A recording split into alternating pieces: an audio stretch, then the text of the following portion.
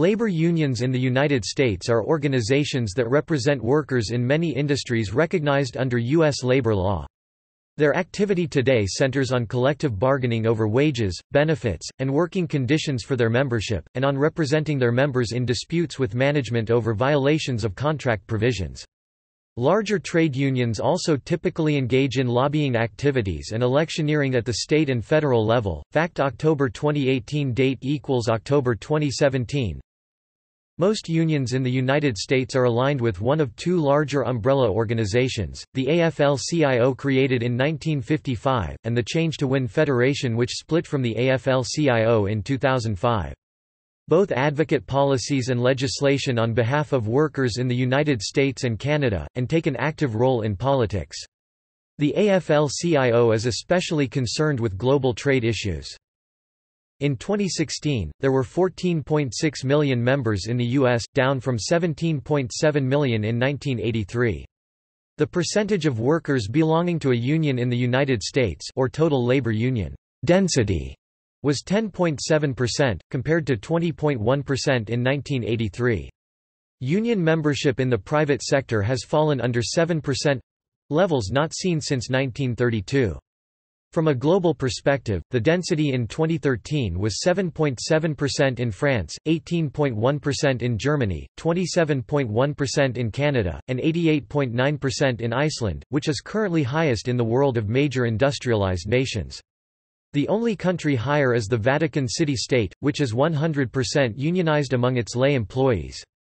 In the 21st century, the most prominent unions are among public sector employees such as city employees, government workers, teachers and police. Members of unions are disproportionately older, male, and residents of the Northeast, the Midwest, and California.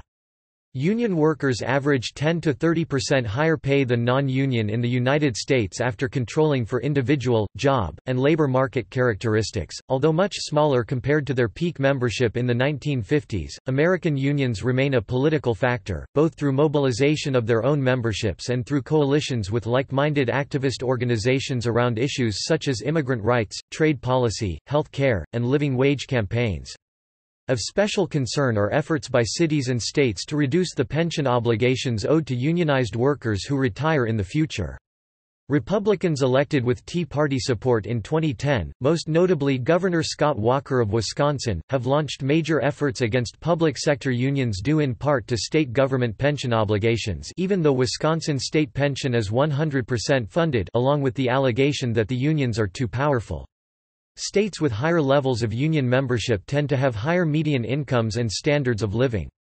It has been asserted by scholars and the International Monetary Fund that rising income inequality in the United States is directly attributable to the decline of the labor movement and union membership. History. Unions began forming in the mid-19th century in response to the social and economic impact of the Industrial Revolution. National labor unions began to form in the post-Civil War era. The Knights of Labor emerged as a major force in the late 1880s, but it collapsed because of poor organization, lack of effective leadership, disagreement over goals, and strong opposition from employers and government forces. The American Federation of Labor, founded in 1886 and led by Samuel Gompers until his death in 1924, proved much more durable. It arose as a loose coalition of various local unions. It helped coordinate and support strikes and eventually became a major player in national politics, usually on the side of the Democrats. American labor unions benefited greatly from the New Deal policies of Franklin Delano Roosevelt in the 1930s. The Wagner Act, in particular, legally protected the right of unions to organize. Unions from this point developed increasingly closer ties to the Democratic Party, and are considered a backbone element of the New Deal coalition. Post-World War II.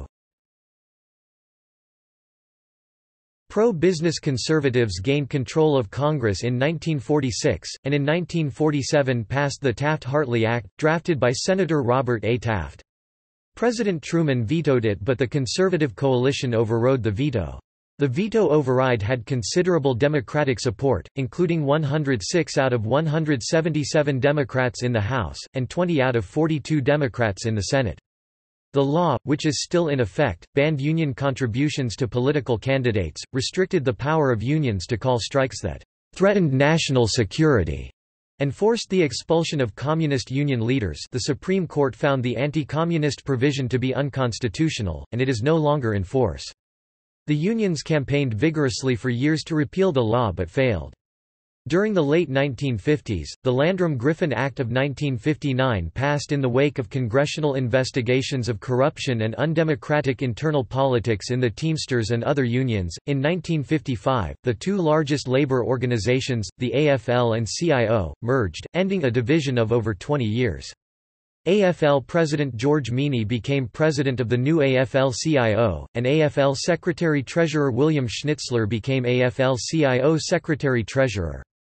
The draft constitution was primarily written by AFL Vice President Matthew Wall and CIO General Counsel Arthur Goldberg, while the joint policy statements were written by Wall, CIO Secretary-Treasurer James Carey, CIO Vice Presidents David McDonald and Joseph Curran, Brotherhood of Railway Clerks President George Harrison, and Illinois AFL-CIO President Reuben Soderstrom. The percentage of workers belonging to a union, or density, in the United States peaked in 1954 at almost 35%, and the total number of union members peaked in 1979 at an estimated 21.0 million.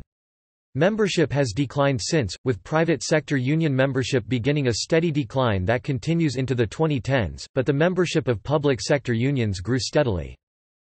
After 1960, public sector unions grew rapidly and secured good wages and high pensions for their members.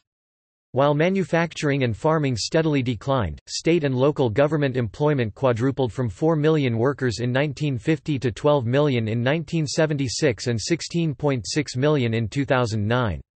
Adding in the 3.7 million federal civilian employees, in 2010 8.4 million government workers were represented by unions, including 31% of federal workers, 35% of state workers and 46% of local workers. By the 1970s, a rapidly increasing flow of imports such as automobiles, steel and electronics from Germany and Japan, and clothing and shoes from Asia undercut American producers. By the 1980s there was a large-scale shift in employment with fewer workers in high-wage sectors and more in the low-wage sectors. Many companies closed or moved factories to southern states where unions were weak, countered the threat of a strike by threatening to close or move a plant, or moved their factories offshore to low-wage countries. The number of major strikes and lockouts fell by 97% from 381 in 1970 to 187 in 1980 to only 11 in 2010. On the political front, the shrinking unions lost influence in the Democratic Party, and pro-union liberal Republicans faded away. Union membership among workers in private industry shrank dramatically, though after 1970 there was growth in employees' unions of federal, state and local governments. The intellectual mood in the 1970s and 1980s favored deregulation and free competition. Numerous industries were deregulated, including airlines, trucking, railroads and telephones, over the objections of the unions involved. The climax came when President Ronald Reagan—a former union president—broke the Professional Air Traffic Controllers Organization strike in 1981, dealing a major blow to unions. Republicans, using conservative think tanks as idea farms, began to push through legislative blueprints to curb the power of public employee unions as well as eliminate business regulations. Labor unions today. Today most labor unions in the United States are members of one of two larger umbrella organizations, the American Federation of Labor Congress of Industrial Organizations AFL-CIO, or the Change to Win Federation, which split from the AFL-CIO in 2005–2006. Both organizations advocate policies and legislation favorable to workers in the United States and Canada, and take an active role in politics favoring the Democratic Party but not exclusively so. The AFL-CIO is especially concerned with global trade and economic issues. Private sector unions are regulated by the National Labor Relations Act (NLRA), passed in 1935 and amended since then. The law is overseen by the National Labor Relations Board (NLRB), an independent federal agency. Public sector unions are regulated partly by federal and partly by state laws. In general, they have shown robust growth rates, because wages and working conditions are set through negotiations with elected local and state officials. To join a traditional labor union, workers must either be given voluntary recognition from their employer or have a majority of workers in a bargaining unit vote for union representation. In either case, the government must then certify the newly formed union. Other forms of unionism include minority unionism, solidarity unionism, and the practices of organizations such as the Industrial Workers of the World, which do not always follow traditional organizational models. Public sector worker unions are governed by labor laws and labor boards in each of the 50 states. Northern states typically model their laws and boards after the NLRA and the NLRB. In other states, public workers have no right to establish a union as a legal entity. About 40% of public employees in the USA do not have the right to organize a legally established union. A review conducted by the federal government on pay scale shows that employees in a labor union earn up to 33% more income than their non-union counterparts, as well as having more job security and safer and higher quality work conditions. The median weekly income for union workers was $973 in 2014, compared with $763 for non-union workers. Labor negotiations.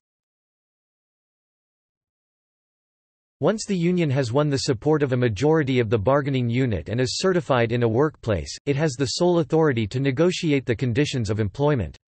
Under the NLRA, employees can also, if there is no majority support, form a minority union which represents the rights of only those members who choose to join. Businesses, however, do not have to recognize the minority union as a collective bargaining agent for its members, and therefore the minority union's power is limited. This minority model was once widely used, but was discarded when unions began to consistently win majority support. Unions are beginning to revisit the members-only model of unionism, because of new changes to labor law, which unions view as curbing workers' ability to organize. The employer and the union write the terms and conditions of employment in a legally binding contract. When disputes arise over the contract, most contracts call for the parties to resolve their differences through a grievance process to see if the dispute can be mutually resolved.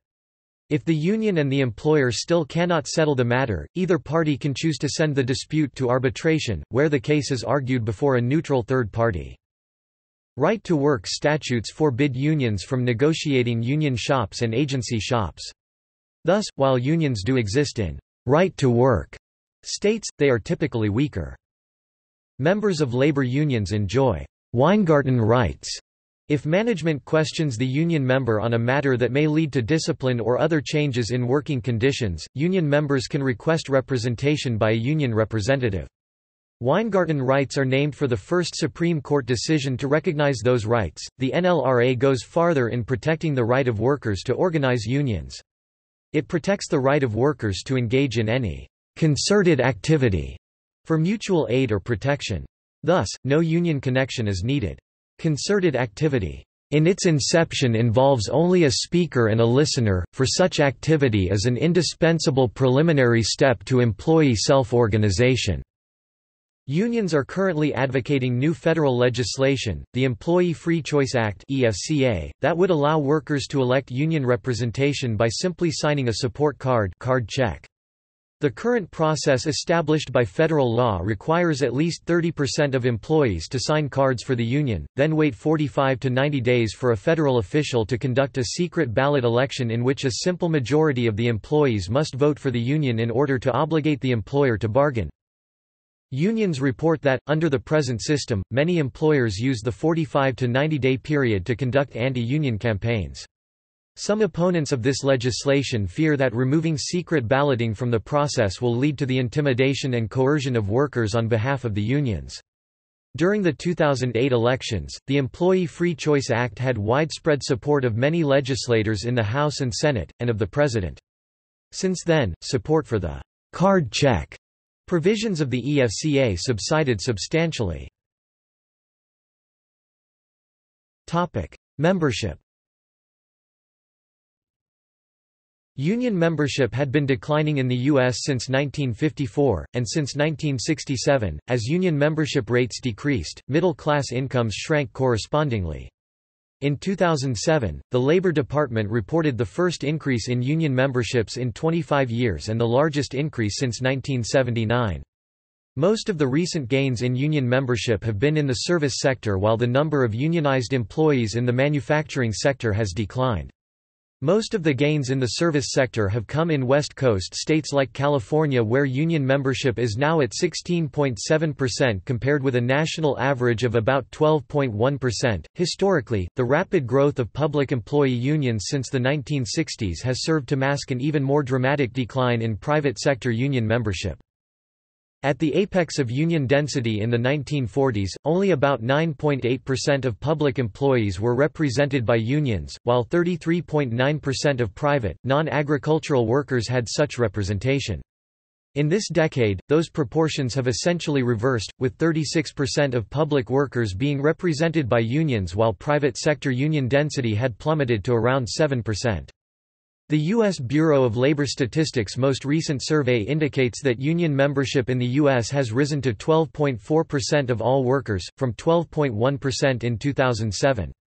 For a short period, private sector union membership rebounded, increasing from 7.5% in 2007 to 7.6% in 2008. However, that trend has since reversed.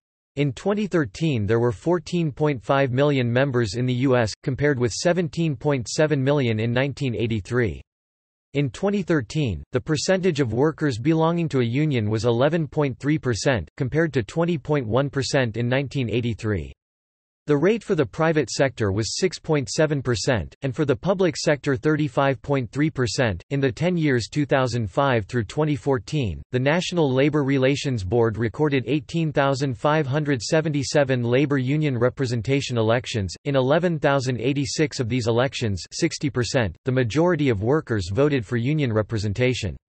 Most of the elections, 15,517, were triggered by employee petitions for representation, of which unions won 9,933. Less common were elections caused by employee petitions for decertification, 2,792, of which unions won 1,070, and employer-filed petitions for either representation or decertification, 268, of which unions won 85. Labor education programs. In the U.S., labor education programs such as the Harvard Trade Union Program, created in 1942 by Harvard University professor John Thomas Dunlop, sought to educate union members to deal with important contemporary workplace and labor law issues of the day. The Harvard Trade Union Program is currently part of a broader initiative at Harvard Law School called the Labor and Work-Life Program that deals with a wide variety of labor and employment issues, from union pension investment funds to the effects of nanotechnology on labor markets and the workplace. Cornell University is known to be one of the leading centers for labor education in the world, establishing the Cornell University School of Industrial and Labor Relations in 1945. The school's mission is to prepare leaders, inform national and international employment and labor policy, and improve working lives through undergraduate and graduate education. The school publishes the Industrial and Labor Relations Review and had Francis Perkins on its faculty. The school has 6 academic departments: economics, human resource management, international and comparative labor, labor relations, organizational behavior, and social statistics. Classes include Politics of the Global North and Economic Analysis of the University. Topic: Jurisdiction. Labor unions use the term jurisdiction to refer to their claims to represent workers who perform a certain type of work and the right of their members to perform such work. For example, the work of unloading containerized cargo at United States ports, which the International Longshoremen's Association, the International Longshore and Warehouse Union and the International Brotherhood of Teamsters have claimed rightfully should be assigned to workers they represent. A jurisdictional strike is a concerted refusal to work undertaken by a union to assert its members' right to such job assignments and to protest the assignment of disputed work to members of another union or to unorganized workers. Jurisdictional strikes occur most frequently in the United States in the construction industry. Unions also use jurisdiction to refer to the geographical boundaries of their operations, as in those cases in which a national or international union allocates the right to represent workers among different local unions based on the place of those workers' employment, either along geographical lines or by adopting the boundaries between political jurisdictions. Public opinion. Although not as overwhelmingly supportive as it was from the 1930s through the early 1960s, a clear majority of the American public approves of labor unions. The Gallup organization has tracked public opinion of unions since 1936, when it found that 72% approved of unions. The overwhelming approval declined in the late 1960s, but, except for one poll in 2009 in which the unions received a favorable rating by only 48% of those interviewed, majorities have always supported labor unions. The latest poll in August 2016 gave labor unions a 56% approval rating, versus 36% who disapproved of unions. A Gallup poll released August 2018 showed 62% of respondents supporting unions, the highest level in over a decade. On the question of whether or not unions should have more influence or less influence, Gallup has found the public consistently split since Gallup first posed the question in 2000, with no majority favoring either more influence or less influence. In August 2016, 36% wanted unions to have more influence, 34% less influence, with 26% wanting the influence of labor unions to remain about the same. Possible causes of drop in membership. Although most industrialized countries have seen a drop in unionization rates, the drop in union density, the unionized proportion of the working population, has been more significant in the United States than elsewhere. Topic: Global trends. The U.S. Bureau of Labor Statistics surveyed the histories of union membership rates in industrialized countries from 1970 to 2003, and found that of 20 advanced economies which had union density statistics going back to 1970, 16 of them had experienced drops in union density from 1970 to 2003. Over the same period during which union density in the U.S. declined from 23.5% to 12.4%, some counties saw even steeper drops. Australian unionisation fell from 50.2% in 1970 to 22.9% in 2003, in New Zealand it dropped from 55.2% to 22.1%, and in Austria union participation fell from 62.8% down to 35.4%. All the English-speaking countries studied saw union membership decline to some degree. In the United Kingdom, union participation fell from 44.8% in 1970 to 29.3% in 2003. In Ireland the decline was from 53.7% down to 35.3%. Canada had one of the smallest declines over the period, going from 31.6% in 1970 to 28.4% in 2003. Most of the countries studied started in 1970 with higher participation rates than the US, but France, which in 1970 had a union participation rate of 21.7%, by 2003 had fallen to 8.3%. The remaining four countries which had gained in union density were Finland, Sweden, Denmark, and Belgium. Popularity. Public approval of unions climbed during the 1980s much as it did in other industrialized nations, but declined to below 50% for the first time in 2009 during the Great Recession. It is not clear if this is a long-term trend or a function of a high unemployment rate which historically correlates with lower public approval of labor unions. One explanation for loss of public support is simply the lack of union power or critical mass. No longer do a sizable percentage of American workers belong to unions, or have family members who do. Unions no longer carry the threat effect, the power of unions to raise wages of non-union shops by virtue of the threat of unions to organize those shops. Polls of public opinion and labor unions. A New York Times, CBS poll found that 60% of Americans opposed restricting collective bargaining while 33% were for it. The poll also found that 56% of Americans opposed reducing pay of public employees compared to the 37% who approved. The details of the poll also stated that 26% of those surveyed thought pay and benefits for public employees were too high, 25% thought too low, and 36% thought about right. Mark Tapscott of The Washington Examiner criticized the poll, accusing it of oversampling union and public employee households. A Gallup poll released on March 9, 2011, showed that Americans were more likely to support limiting the collective bargaining powers of state employee unions to balance a state's budget 49% than disapprove of such a measure 45%, while 6% had no opinion. 66% of Republicans approved of such a measure, as did 51% of independents. Only 31% of Democrats approved. A Gallup poll released on March 11, 2011, showed that nationwide, Americans were more likely to give unions a negative word or phrase when describing them 38% than a positive word or phrase 34%, 17% were neutral and 12% didn't know. Republicans were much more likely to say a negative term 58% than Democrats 19%. Democrats were much more likely to say a positive term 49% than Republicans 18%. A nationwide Gallup poll, margin of error plus or minus 4%, released on April 1, 2011, showed the following.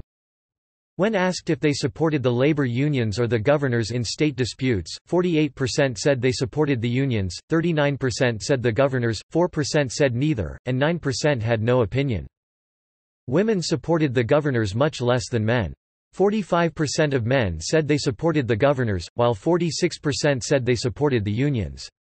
This compares to only 33% of women who said they supported the governors and 50% who said they supported the unions. All areas of the U.S. East, Midwest, South, West were more likely to support unions than the governors. The largest gap being in the East, with 35% supporting the governors and 52% supporting the unions, and the smallest gap being in the West, with 41% supporting the governors and 44% the unions. 18 to 34-year-olds were much more likely to support unions than those over 34 years of age. Only 27% of 18 to 34-year-olds supported the governors, while 61% supported the unions. Americans ages 35 to 54 slightly supported the unions more than governors, with 40% supporting the governors and 43% the unions. Americans 55 and older were tied when asked, with 45% supporting the governors and 45% the unions. Republicans were much more likely to support the governors when asked, with 65% supporting the governors and 25% the unions. Independents slightly supported unions more, with 40% supporting the governors and 45% the unions. Democrats were overwhelmingly in support of the unions. 70% of Democrats supported the unions, while only 19% supported the governors. Those who said they were following the situation not too closely or not at all supported the unions over governors, with a 14-point (45% to 31%) margin. Those who said they were following the situation somewhat closely supported the unions over governors by a 52 to 41 margin. Those who said that they were following the situation very closely were only slightly more likely to support the unions over the governors, with a 49 to 48 margin. A nationwide Gallup poll released on August 31, 2011, revealed the following: 52% of Americans approved of labor unions, unchanged from 2010. 78% of Democrats approved of labor unions, up from 71% in 2010. 52% of independents approved of labor unions, up from 49% in 2010. 26% of Republicans approved of labor unions, down from 34% in 2010. A nationwide Gallup poll released on September 1, 2011, revealed the following: 55% of Americans believed that labor unions will become weaker in the United States as time goes by, an all-time high. This compared to 22% who said their power would stay the same, and 20% who said they would get stronger. The majority of Republicans and independents believed labor unions would further weaken by a 58% and 57% percentage margin respectively. A plurality of Democrats believed the same, at 46%. 42% of Americans want labor unions to have less influence, tied for the all-time high set in 2009. 30% wanted more influence and 25% wanted the same amount of influence. The majority of Republicans wanted labor unions to have less influence, at 69%. A plurality of independents wanted labor unions to have less influence, at 40%. A plurality of Democrats wanted labor unions to have more influence, at 45%. The majority of Americans believed labor unions mostly helped members of unions by a 68-28 margin. A plurality of Americans believed labor unions mostly helped the companies where workers are unionized by a 48-44 margin. A plurality of Americans believed labor unions mostly helped state and local governments by a 47-45 margin. A plurality of Americans believed labor unions mostly hurt the U.S. economy in general by a 49-45 margin.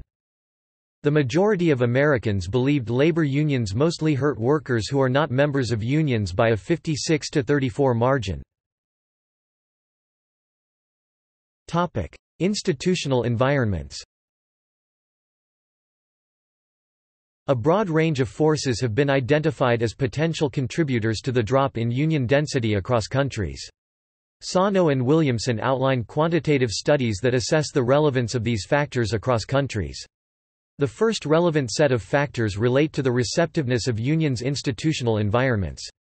For example, the presence of a Ghent system where unions are responsible for the distribution of unemployment insurance and of centralized collective bargaining organized at a national or industry level as opposed to local or firm level have both been shown to give unions more bargaining power and to correlate positively to higher rates of union density. Unions have enjoyed higher rates of success in locations where they have greater access to the workplace as an organizing space, as determined both by law and by employer acceptance, and where they benefit from a corporatist relationship to the state and are thus allowed to participate more directly in the official governance structure.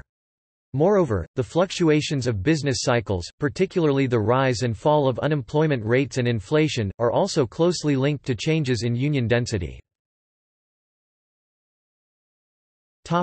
Labor legislation.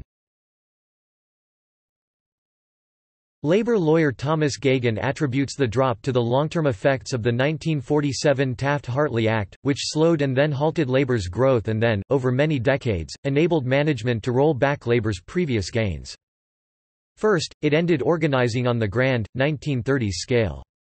It outlawed mass picketing, secondary strikes of neutral employers, sit-downs, in short, everything Congress of Industrial Organizations founder John L. Lewis did in the 1930s.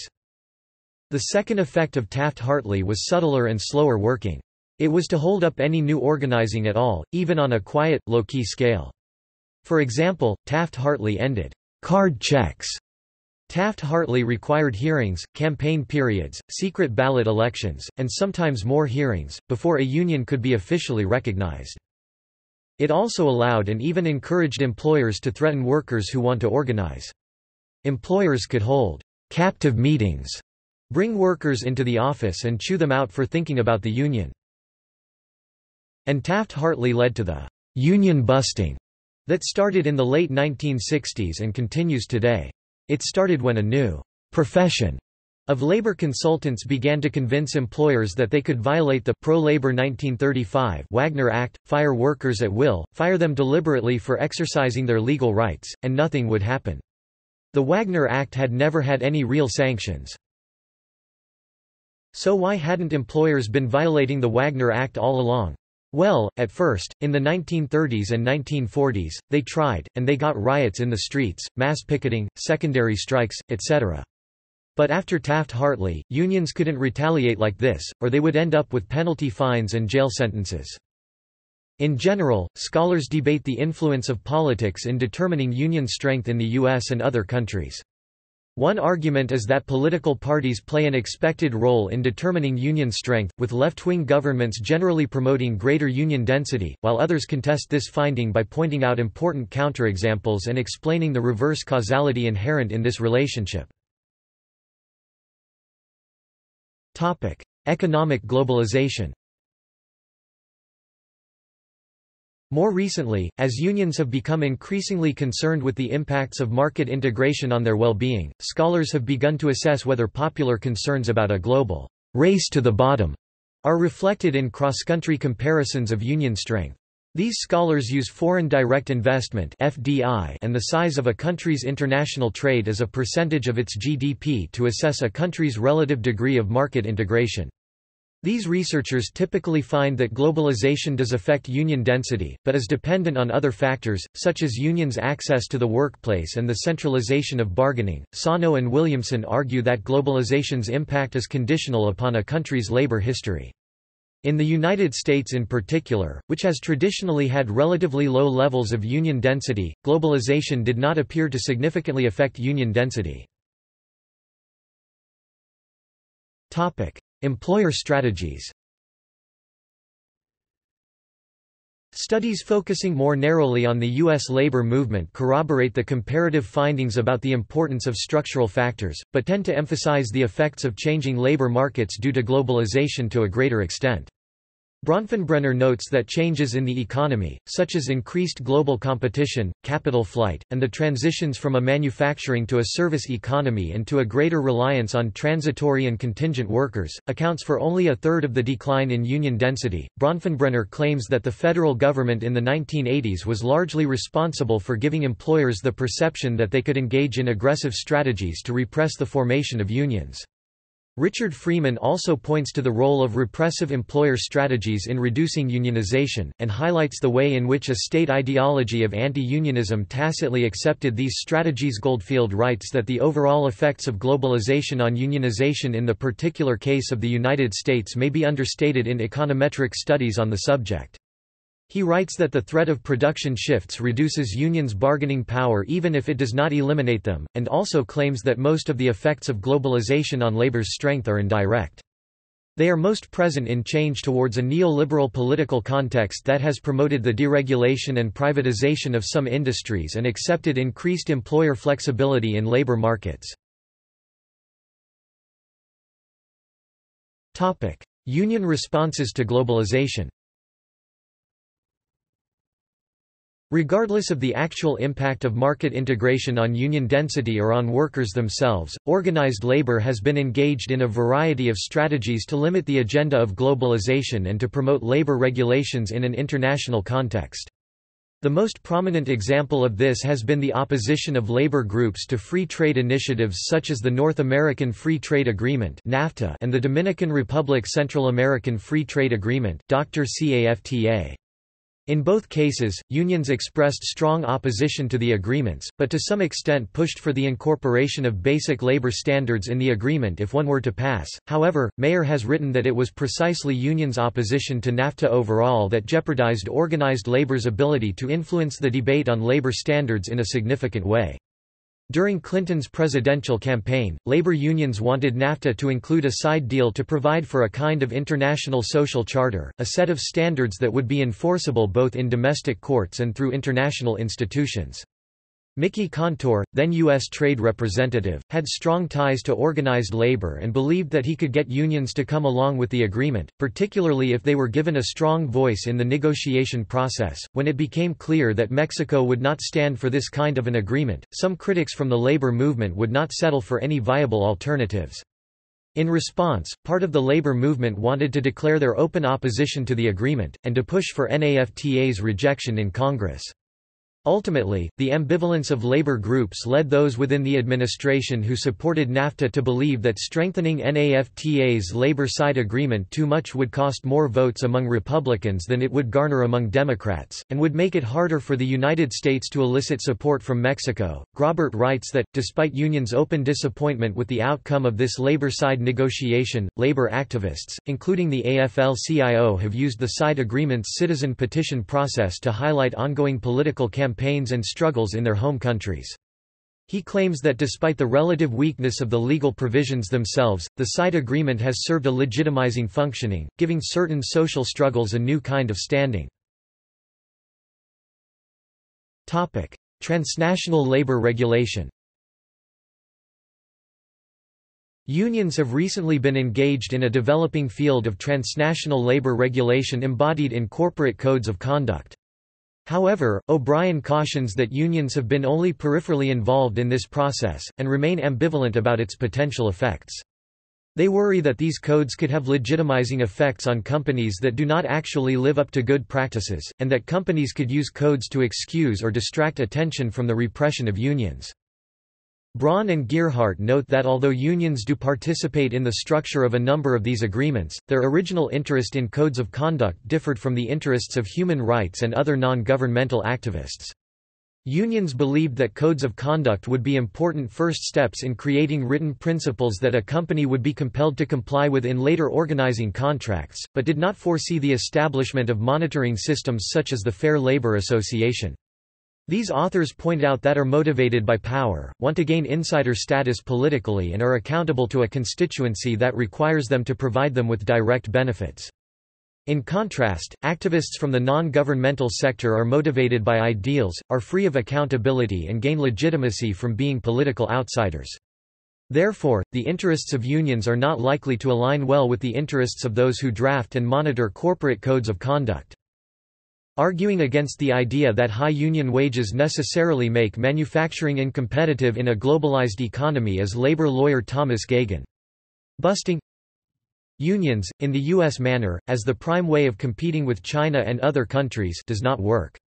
It's no accident that the social democracies, Sweden, France, and Germany, which kept on paying high wages, now have more industry than the US or the UK.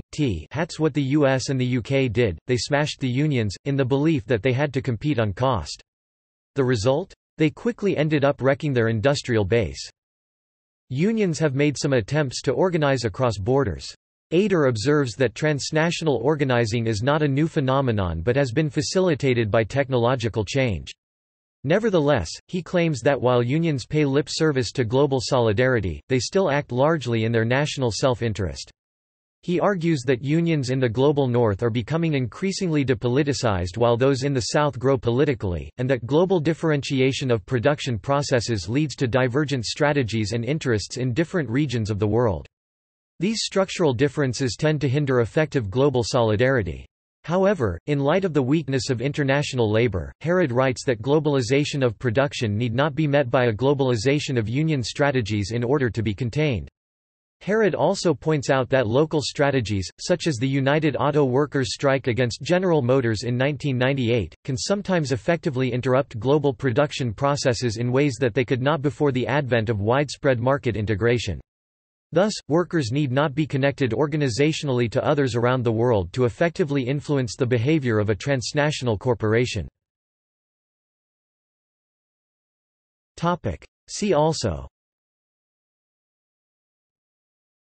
U.S. labor law, Labor Federation competition in the United States, Union affiliation by U.S. state, Public sector trade unions in the United States. History, Labor history of the United States, Timeline of labor unions in the United States, Commission on Industrial Relations, List of worker deaths in United States labor disputes, International Industrial Workers of the World, International comparisons of labor unions, General List of strikes, Opposition to trade unions. Notes. References. Surveysarnison, Eric, ed. Encyclopedia of U.S. Labor and Working Class History 2006, 3-volume, 2064 pp. 650 articles by experts. Excerpt and text search. Beard, Mary Ritter. A Short History of the American Labor Movement 1920 176 pages. Online edition. Beek, Millie, ed. Labor Relations, Major Issues in American History 2005, over 100 annotated primary documents. Excerpt and text search. Boris, Eileen, and Nelson Lichtenstein, eds. Major Problems in the History of American Workers, Documents and Essays 2002. Brody, David. In Labor's Cause, Main Themes on the History of the American Worker 1993. Excerpt and text search. Brown, Waldo Ralph. What's What in the Labor Movement, A Dictionary of Labor Affairs and Labor 1921-577 pp. Encyclopedia of Labor Terms, Organizations and History, complete text online. Dubofsky, Melvin, and Foster Ria Dulles. Labor in America, A History 2004, textbook, based on earlier textbooks by Dulles. Dubofsky, Melvin, and Warren Van Tyne, eds. Labor Leaders in America 1987, biographies of key leaders, written by scholars. Excerpt and text search. LeBlanc, Paul. A Short History of the U.S. Working Class, From Colonial Times to the 21st Century 1999, 160 pp. Excerpt and text search. Lichtenstein, Nelson. State of the Union, A Century of American Labor 2003, excerpt and text search. McGahey, E. Democracy or Oligarchy? Models of Union Governance in the UK, Germany and US 2017, SSRN.com. Minchin, Timothy J. Labor Under Fire, A History of the AFL-CIO Since 1979 U of North Carolina Press, 2017, XVI, 414 pp. Perlman, Selig. A History of Trade Unionism in the United States 1922–313 pages. Online edition. Taylor, Paul F. The ABC Clio Companion to the American Labor Movement 1993-237 pp. Short Encyclopedia. Ziegler, Robert H., and Gilbert J. Gall, American Workers, American Unions, The 20th Century 3rd ed., 2002 excerpt and text search. Ziegler, Robert H. For Jobs and Freedom, Race and Labor in America Since 1865 2007 excerpt and text search. To 1900 Commons, John R. History of Labor in the United States, Volume 1 and Volume 2 1860-1896 1918 Volume 2 online edition. Note spelling of labor. Commons, John R. American Shoemakers, 1648–1895, A Sketch of Industrial Evolution, Quarterly Journal of Economics 24 November, 1909, 39–83, in JSTOR. Commons, John R. ed. Trade Unionism and Labor Problems 1905, articles by experts on unions and working condition. Online edition. Grob, Gerald N. Workers and Utopia, A Study of Ideological Conflict in the American Labor Movement, 1865–1900 1961. Online edition. Hall, John P. The Knights of St. Crispin in Massachusetts, 1869–1878, Journal of Economic History 18 June, 1958, p. 161–175 in JSTOR. Laslet, John H. M. Labor and the Left, A Study of Socialist and Radical Influences in the American Labor Movement, 1881–1924 1970. Online edition. Mandel, Bernard. Samuel Gompers, A Biography 1963 online edition. Orth, Samuel P. The Armies of Labor, A Chronicle of the Organized Wage Earners 1919 short popular overview. Online edition. Talon, Paul Michel. Good, Reliable, White Men, Railroad Brotherhoods, 1877–1917 2009, Taft, Philip Taft and Philip Ross, American Labor Violence, Its Causes, Character, and Outcome, in the History of Violence in America, a report to the National Commission on the Causes and Prevention of Violence, ed. Hugh Davis Graham and Ted Robert Gurr, 1969, online edition. Van Tyne, Warren R. The Making of the Labor Bureaucrat, Union Leadership in the United States, 1870–1920 1973, online edition. Voss, Kim. The Making of American Exceptionalism, The Knights of Labor and Class Formation in the 19th Century 1993, online edition. Weir, Robert E. Beyond Labor's Veil, The Culture of the Knights of Labor 1996, online edition. Bibliography of online resources on railway labor in late 19th century 1900–1932 Bernstein, Irving. The Lean Years, A History of the American Worker, 1920–33 1966 Brody, David. Labor in Crisis, The Steel Strike of 1919 1965 Dubofsky, Melvin and Warren Van Tyne. John L. Lewis, A Biography 1986 Brody, David. Labor in Crisis, The Steel Strike of 1919 1965 Pfau, Elizabeth. Community of Suffering and Struggle, Women, Men, and the Labor Movement in Minneapolis, 1915–1945 1991 Fraser, Steve. Labor Will Rule, Sidney Hillman and the Rise of American Labor 1993 Gordon, Colin. New Deals, Business, Labor, and Politics, 1920–1935 1994 Green, Julie. Pure and Simple Politics, The American Federation of Labor and Political Activism, 1881–1917 1998 Hooker, Clarence. Life in the Shadows of the Crystal Palace, 1910–1927, Ford Workers in the Model T Era 1997 Laslett, John H. M. Labor and the Left, A Study of Socialist and Radical Influences in the American Labor Movement, 1881–1924 1970 Carson, Mark. American Labor Unions and Politics, 1900–1918 1958 McCartan, Joseph A. Labor's Great War, The Struggle for Industrial Democracy and the Origins of Modern American Labor Relations, 1912–1921 1997 Mandel, Bernard. Samuel Gompers, A Biography 1963 Meyer, Stephen. The $5 Day, Labor Management and Social Control in the Ford Motor Company, 1908–1921 1981 Mink, Gwendolyn. Old Labor and New Immigrants in American Political Development, Union, Party, and State, 1875–1920 1986 Orth, Samuel P. The Armies of Labor, A Chronicle of the Organized Wage Earners 1919 Short Overview Quint, Howard H. The Forging of American Socialism, Origins of the Modern Movement 1964 Warren, Colston E. ed. The Steel Strike of 1919 1963, Primary and Secondary Documents Ziegler, Robert. Republicans and Labor, 1919–1929, 1969 Primary Sources Gompers, Samuel. 70 Years of Life and Labor, An Autobiography 1925-1935-1955 Bernstein, Irving. Turbulent Years, A History of the American Worker, 1933–1941 1970 Boyle, Kevin. The UAW and the Heyday of American Liberalism, 1945–1968 1995 Campbell, Dan. Sisterhood versus the Brotherhoods, Women in Unions, Women at War with America, Private Lives in a Patriotic Era 1984. Dubofsky, Melvin and Warren Van Time John L. Lewis 1986. Pfau, Elizabeth. Community of Suffering and Struggle, Women, Men, and the Labor Movement in Minneapolis, 1915–1945 1991, Social History Fraser, Steve. Labor Will Rule, Sidney Hillman and the Rise of American Labor 1993.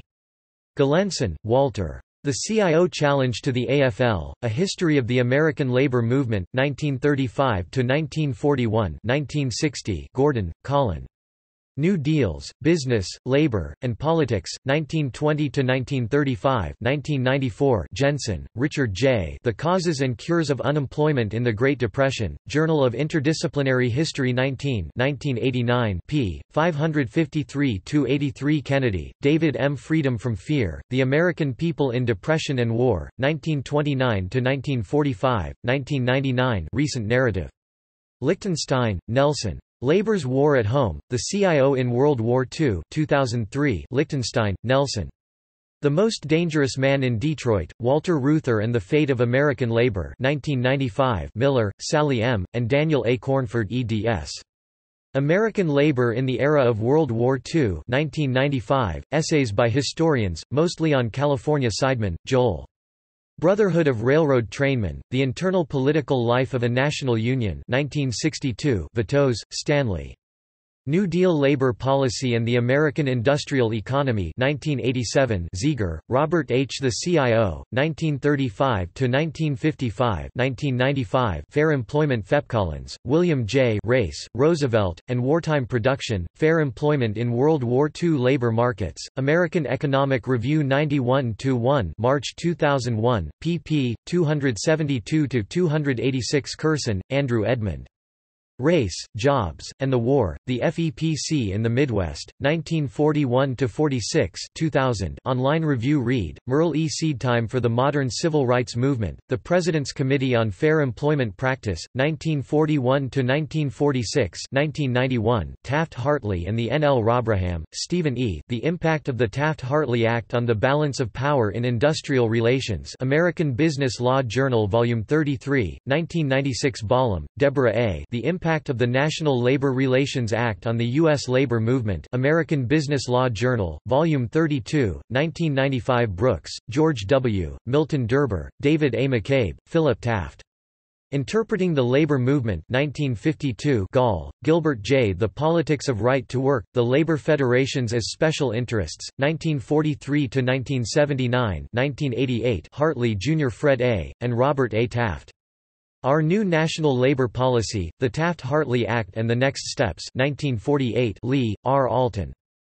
Truman and Taft-Hartley, A Question of Mandate 1966. Millis, Harry A., and Emily Clark Brown. From the Wagner Act to Taft-Hartley, A Study of National Labor Policy and Labor Relations 1950 primary source Christman, Henry M. ed. Walter P. Reuther, Selected Papers 1961-1955 present Bennett, James T., and Bruce E. Kaufman. What Do Unions Do? A 20-Year Perspective 2007. Dark, Taylor E. The Unions and the Democrats, An Enduring Alliance 1999. Dine, Philip. State of the Unions, How Labor Can Strengthen the Middle Class, Improve Our Economy, and Regain Political Influence 2007. Fantasia, Rick, and Kim Voss. Hard Work, Remaking the American Labor Movement 2004. Galenson, Walter, The American Labor Movement, 1955–1995 1996. Goldberg, Arthur J. AFL-CIO, Labor United 1956. Leiter, Robert D. The Teamsters Union, A Study of Its Economic Impact 1957. Lichtenstein, Nelson. Two Roads Forward for Labor, The AFL-CIO's New Agenda. Dissent 61.1 2014, 54–58. Online. Lipset, Seymour Martin, ed. Unions in Transition, Entering the Second Century 1986. Mort, Joanne, ed. Not Your Father's Union Movement, Inside the AFL-CIO 2002. Rosenfeld, Jake. What Unions No Longer Do, Harvard University Press, 2014. ISBN 0674725115. Yates, Michael D. Why Unions Matter 2009. External links. AFL-CIO official website. Change to Win Federation official website. The Challenges of Today's Labor Unions. The Cost of a Decline in Unions February 2015, Nicholas Kristof, The New York Times. The Incredible Decline of American Unions, in One Animated Map February 2015, Anna Swanson, The Washington Post. What Happened to Unions in the Midwest? February 2015, Melanie Trotman and Eric Morath, The Wall Street Journal. Unions Still Matter April 2015, Sean McElwee, Al Jazeera America. Americans Don't Miss Manufacturing, They Miss Unions. 538, May 13, 2016. The economic outlook for millennials is bleak. Now they're unionizing in record numbers. Mother Jones. February 9, 2018.